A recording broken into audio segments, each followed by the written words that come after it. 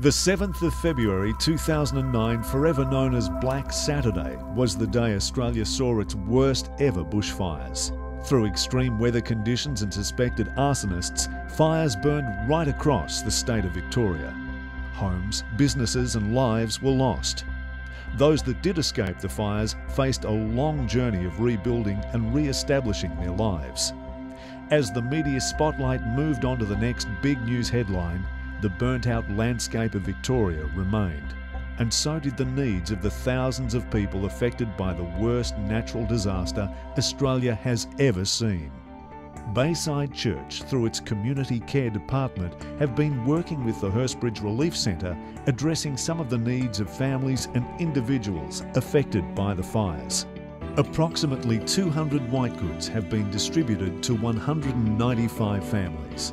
Washing machines, fridges, freezers, clothes dryers and microwaves are just some items that have been purchased and distributed to victims of the bushfires.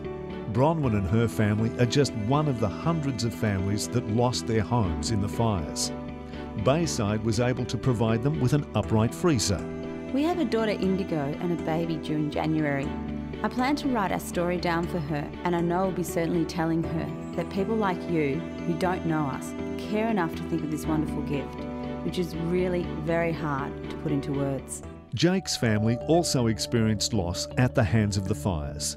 Jake himself, only 16, had worked hard to save $9,000 for a brand new dirt bike. Along with material possessions, Jake also tragically lost his best mate in the fires. He began the long process of saving to replace his bike, and after raising approximately 1/3 of the cost of a new bike, Bayside was able to contribute the balance of funds for Jake to purchase his new bike. Jake's spirits are now higher, and he hasn't stopped riding the bike since getting his hands on it. These are just two stories from the hundreds of families affected by the Black Saturday bushfires.